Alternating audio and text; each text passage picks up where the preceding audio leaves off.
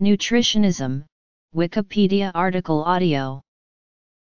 Nutritionism is a paradigm that assumes that it is the scientifically identified nutrients in foods that determine the value of individual foodstuffs in the diet. In other words, it is the idea that the nutritional value of a food is the sum of all its individual nutrients, vitamins, and other components. Another aspect of the term is the implication that the only point of eating is to promote bodily health.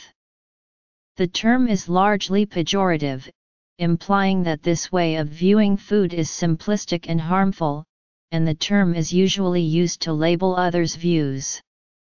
The concept's most prominent opponent, and popularizer of the term, journalist Michael Pollan, argues that a food's nutritional value is more than the sum of its parts.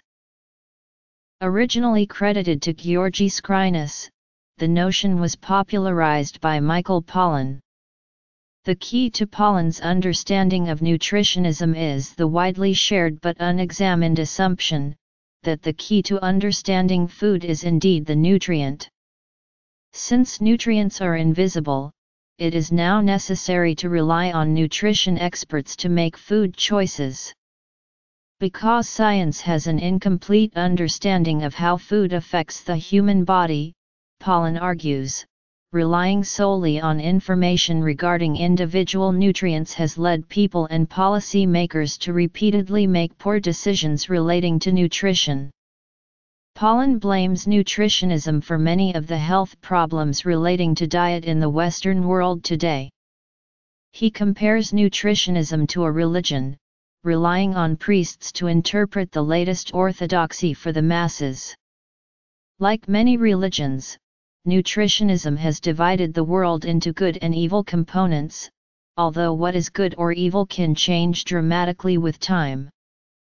Pollan believes that nutritionism is inherently flawed due to a reductive bias within science to isolate and study individual factors disconnected from their usual contexts such as diet and culture, factors which have repeatedly been shown to have a fundamental impact on nutritional outcomes.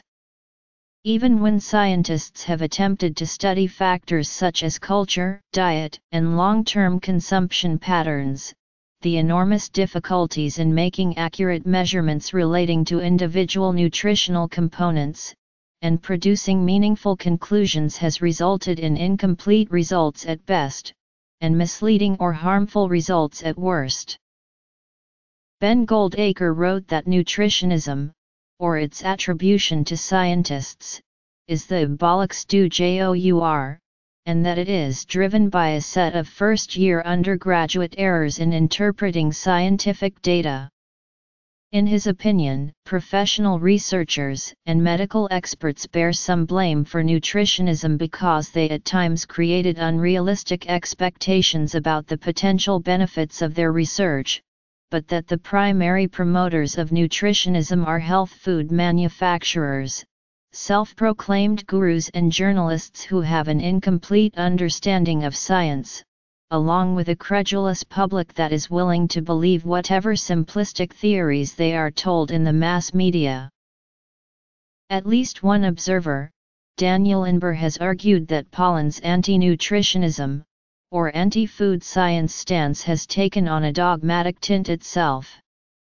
He says, modern nutrition may be more of an ideology than a science, but so is Pollan's nutritional Darwinism.